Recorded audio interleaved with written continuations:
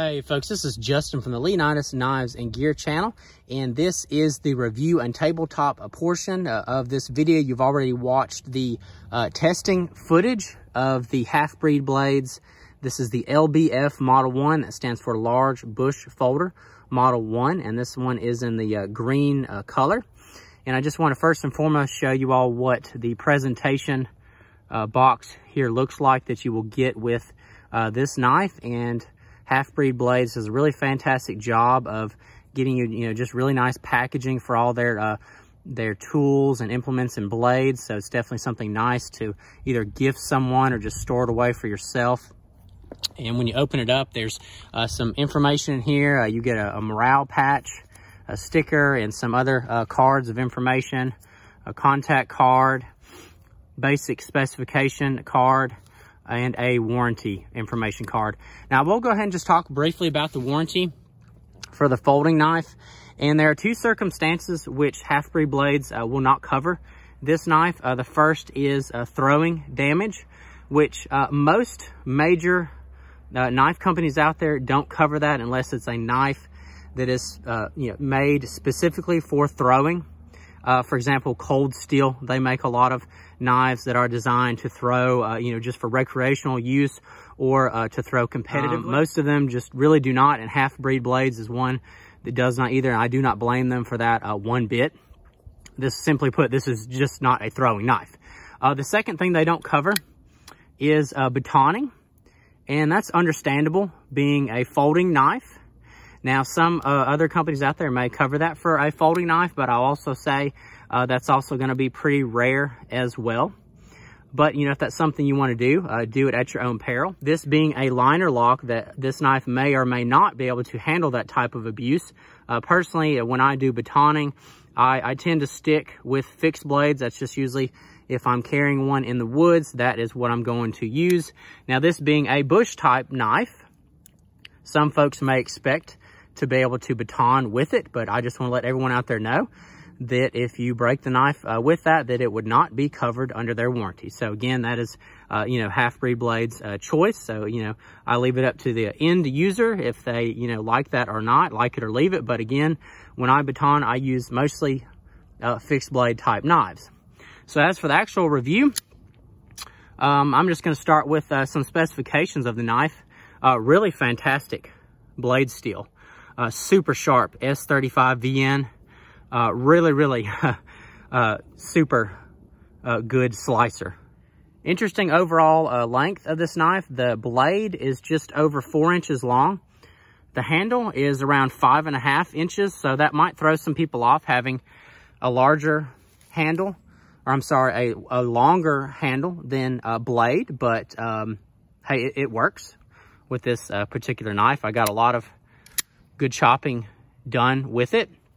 The blade thickness, it is close to 1/4 inch thick, so pretty big, beefy, hefty blade for what you get here. Just overall, obviously just a very beefy folding knife, and has that flipper function. But as for the handle, that is titanium scales and titanium liner. The pommel there is a D2, so pretty heavy duty glass breaker on the end. That's not something I really tried out, but I did do a lot of chopping and cutting with this knife, and it does have thumb studs. The pocket clip is not reversible, but you can do tip up or tip down carry, which is nice, and got a pretty good sized lanyard hole on there as well. And to me, this is a very attractive knife. I certainly love the way it looks. It's got that awesome fuller on the blade there. And I was talking about the blade steel being such a sharp knife. That's also because of the grind. That's a nice hollow grind on that blade. Hopefully that'll come in. There we go. Yeah, so definitely a good slicer, a good chopper. Got some jimping on the spine blade, and then on the handle of the knife where your thumb would rest, and then the pommel. Also on the back end where your hand would, on your hand stop on the pommel there. And I will say, as for overall comfort and usage, I got a little bit of a hot spot back here. I think it's just because this knife it's the scales, since they're steel-based and not a G10 or a micarta, a little bit of a hot spot chopping, but I was able to hold on really well to this with what I was doing. And wow, just a lot of heft to this. The one thing that kind of throws this knife off for me is the weight. And that's something I definitely wanted to spend just a few moments on. Is overall, this one is close to a pound. It's around 16 ounces. So not only is it big, thick, and beefy, it's you know, got some weight to it. For example, me personally, when I carry a folding knife, I carry something a little bit more lightweight. For example, I have the Spyderco Endura 4, and this one weighs in around 4 ounces. Now, these knives are both of these are gonna have different abilities. Obviously, the large bush folder can do more chopping, heavy duty tasks like that. Obviously, this Endura is not a chopping knife. It just doesn't even have the capability nor the weight, but it's a good cutter slicer, and that's really what I'm looking for in a folding knife. So I just wanted to kind of present that information out there. So there's a lot of weight to this knife, but again, with that heft and the weight, you certainly can get some pretty good swings in there, which I was able to. So the knife did perform. It did survive the test, even with that liner lock on there, which, in my opinion, that's a little bit thin for a liner lock, but it definitely did hold the knife. It held the blade steady.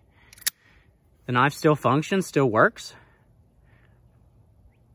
But again, you would not be covered under warranty for batoning with this knife, so keep that in mind. But it did perform slicing, cutting, chopping tests very well. Like I said, a little bit of a hot spot down here towards the pommel where the handle grooves back, about right there. But it did perform very good. And my final thoughts on this knife. Now, we'll go ahead and say, again, when it comes to folding knives and fixed blades, I'm one of those type guys. I carry a folding knife, just, you know, basic purposes, opening boxes, things like that, everyday tasks. And when I go out into the woods, I usually carry a fixed blade. Now, would this be something that I would use? Now, I haven't really carried this knife nor taken it deep into the woods.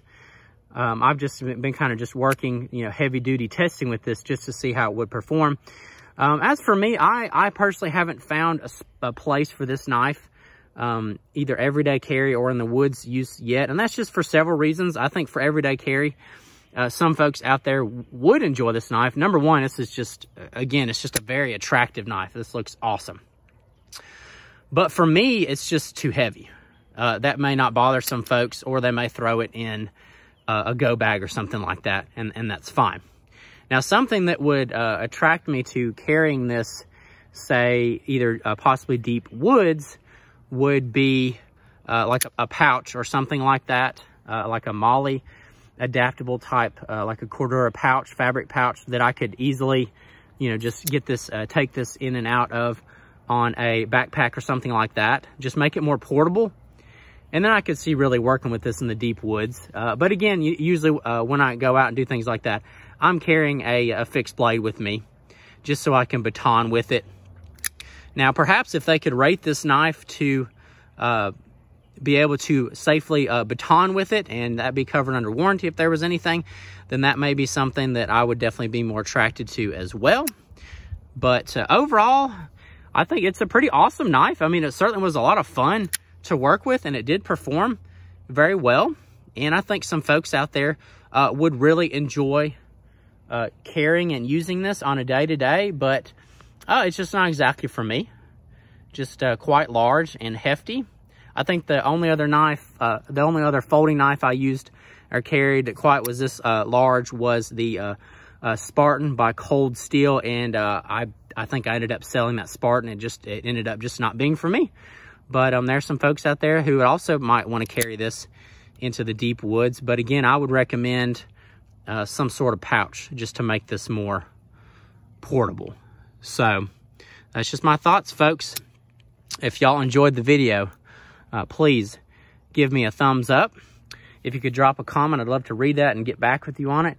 And also, if you're not a subscriber, hey, please do that as well so you'll be notified of future uploads.